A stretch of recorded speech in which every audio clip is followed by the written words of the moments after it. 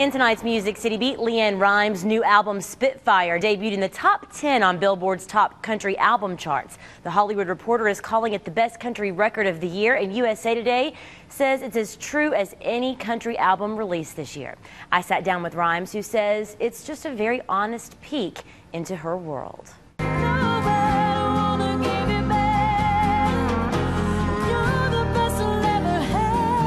LeAnn Rimes says her life the past few years is country music at its finest.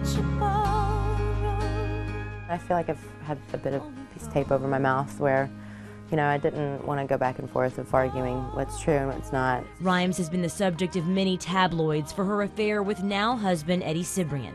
While it was difficult, she had a lot to say and wasn't afraid to write about it. So many people putting their intentions, forcing their intentions on me, what they thought my intentions were. It takes a look more at the heart and soul and all of the emotions that I went through. Rimes says once she tackled the song Borrowed, lyrics that speak of the love affair that ended her 8-year marriage with Dean Sheremet, nothing was off limits. I definitely was afraid to be that honest, but it's either, you jump off the cliff or you walk back.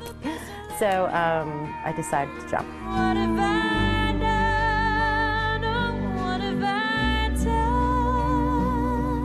Rimes wasn't sure if fans would accept her honesty, but the outpouring of support has been overwhelming.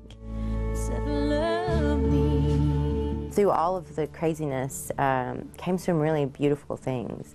So I'm gonna start crying when I say that.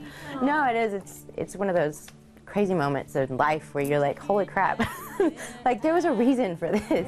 Rimes wrote 9 of the 13 songs on what really became an autobiographical album, appropriately titled Spitfire. Spitfire, Spitfire. All of those emotions, on one record did feel like I was spitting them all out at one time, rapid firing it. Rimes says through the album, she's able to close a very rough chapter of her life and finally open a new one.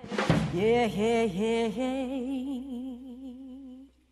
Now, another interesting fact about this album, it actually includes a song that she co-wrote with her ex-husband years ago. She said that it just fit this album. Spitfire is available for purchase or download now.